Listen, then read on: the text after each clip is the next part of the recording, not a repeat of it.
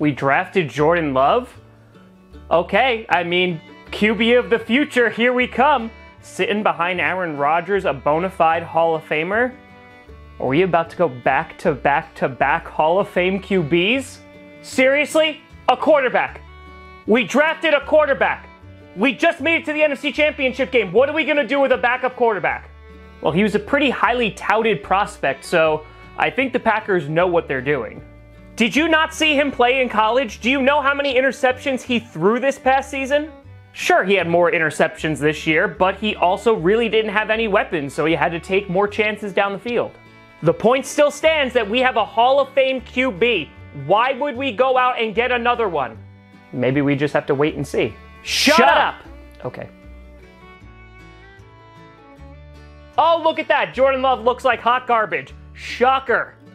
Okay, yeah, he didn't look that great, but this is his first preseason because of COVID, and he was injured, so we really can't jump to any conclusions. Question for you. When we were playing against the Buccaneers in the NFC Championship game, how much did Jordan Love help us in that game? Do you remember how bad Aaron Rodgers was in his first preseason? Hell, Kurt Benkert looked better than him. Well, that's just because Kurt Benkert's awesome, but that's besides the point. Okay, that's a valid point, but I just don't think we've seen enough to make a decision yet. Shut your mouth! Understood. And look at that. The offense was anemic against the Chiefs, and the Chiefs have been awful this entire season. Okay, the guy was getting murdered behind the offensive line. He basically had no time. How many excuses are you going to keep on making for Jordan Love? He's just not the guy.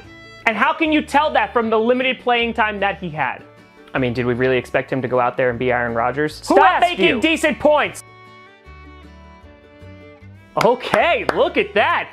Finally starting 3 preseason games, and Jordan Love looks pretty freaking fracking great.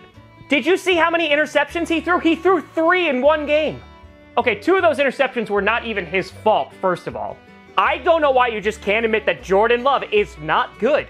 Plus, he's not even playing with the starters. I think we have seen bona fide improvement than what we saw last summer.